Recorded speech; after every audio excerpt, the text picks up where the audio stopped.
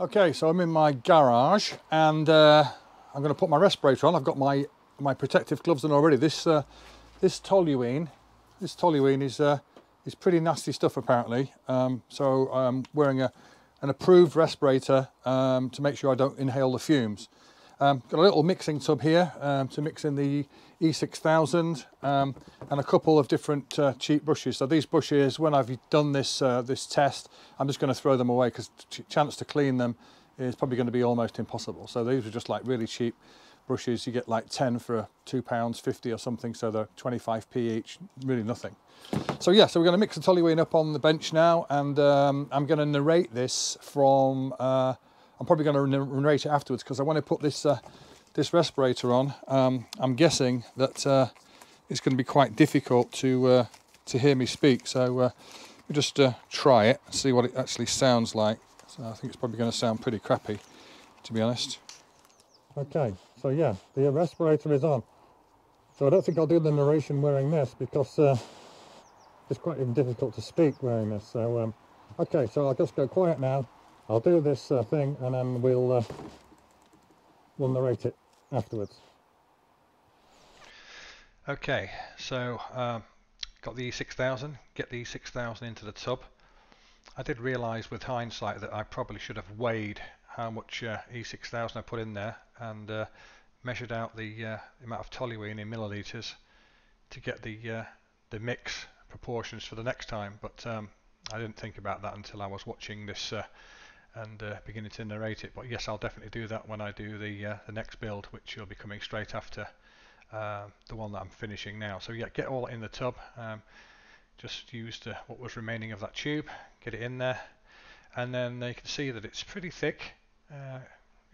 Neat E6000 is pretty thick.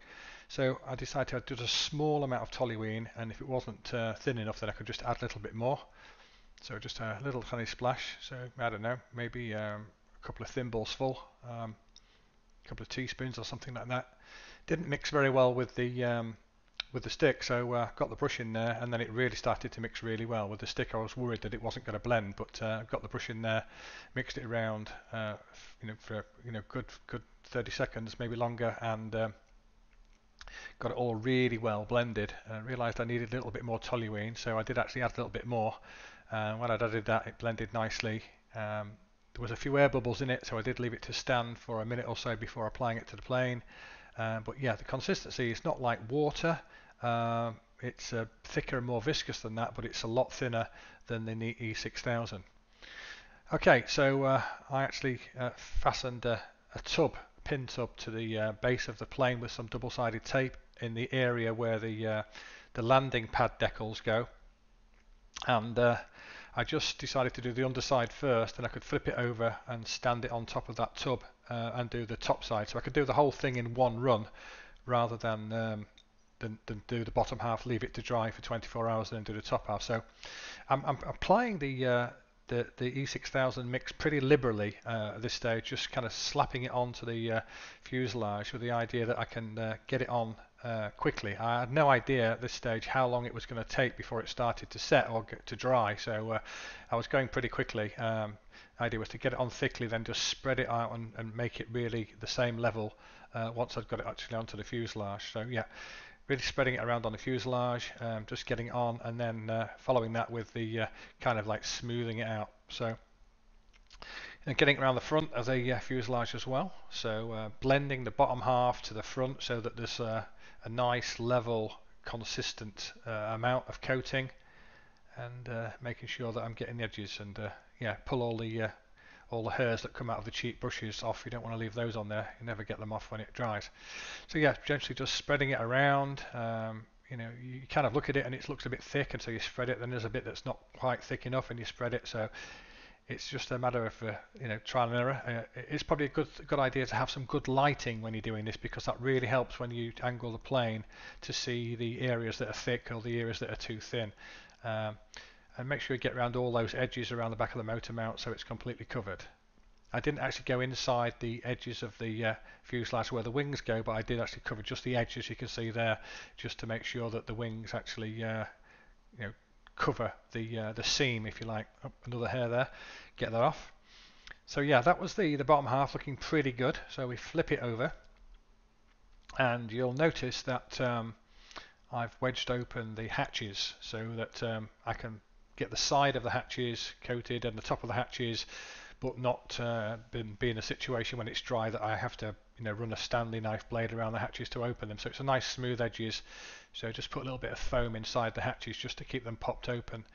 So make sure you get it in every little area. Also, you can coat the battery area, so the battery plate. I do this anyway with all my planes, and it just stops the battery from sliding around when you put the strap on.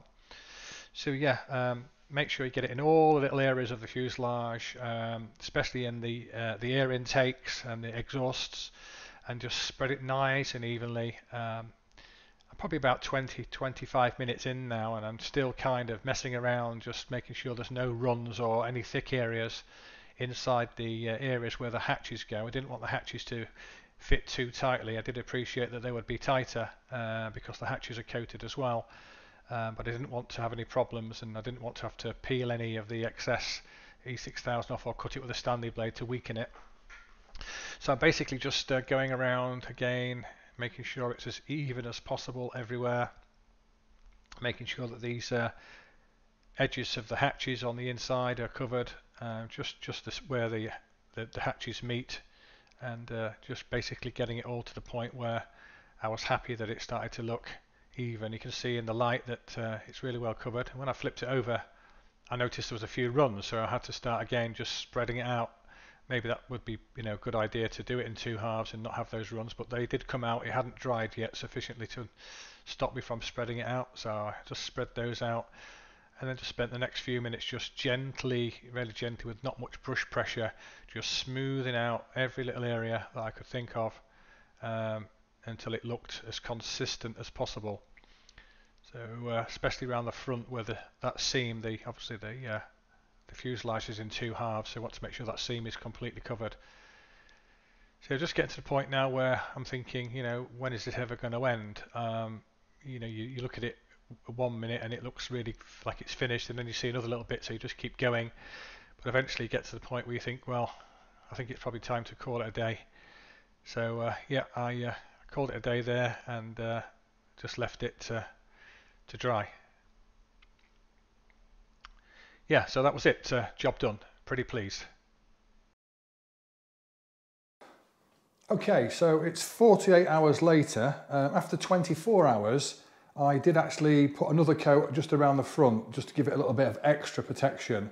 But it's actually dried, well, beautifully, really. I don't know if you can see this on the camera, but there's a real kind of sheen to the surface, top and bottom. Real sheen to it, and same goes for the winglets. I've coated the winglets too. They've got a nice coating on them, and with the hatch covers, I actually put the decal on, and then I actually put the E6000 over the top of the decal. So everything looks really good. Now the old AR Pro had been using this stuff. Now I've deliberately not cleaned this, so I was landing in a kind of a rough, muddy field, and you can just see I've got the E6000 just on the nose section of this one, and you can see the marks where it's hit the ground quite hard, but it hasn't actually scuffed into the foam, and that will just actually, those scuff marks should just wipe off. Just let me get a cloth. Just yeah, you can see that they just wipe off, and hasn't actually damaged the foam. So, no idea how this is going to perform. This is going to be a plane that I'm not going to be landing on muddy or rocky ground. This is going to be for grass only. So yeah, it's got a really nice finish. So I've got all the components here ready to start putting everything together. So with the wings, which are obviously all laminated now, and the winglets, we should get quite a nice shiny finish to the plane with the coating, and hopefully it will it'll be stronger. So I guess only time will tell. The only thing I've noticed is that when you coat it, if you coat inside the hatch covers, that they fit a little bit more snugly, because the tolerance for them is obviously increased. I don't think that's necessarily a bad thing, because it means that they're a little bit tighter fit. So you just have to like press them in place, and they do actually feel really, really solid. So if I just put the rear hatch on as well, that's exactly the same. You kind of get a bit more of an interference fit now, which is quite nice. So yeah, all in all, I'm really chuffed with the way it's turned out, and yeah, I can't wait to get all the components here into the plane. You can see everything's ready here. Got the ESC and the ESC mount.